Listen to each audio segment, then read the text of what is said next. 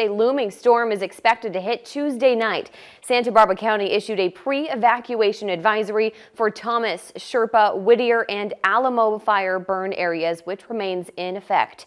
Here's a look at the interactive debris flow map. Residents in these areas are at most risk and need to prepare for an evacuation for Tuesday night through Thursday, as debris flows are expected in or near creeks and channels. Starting Tuesday, 36 hours of precipitation could add up to impressive rain totals.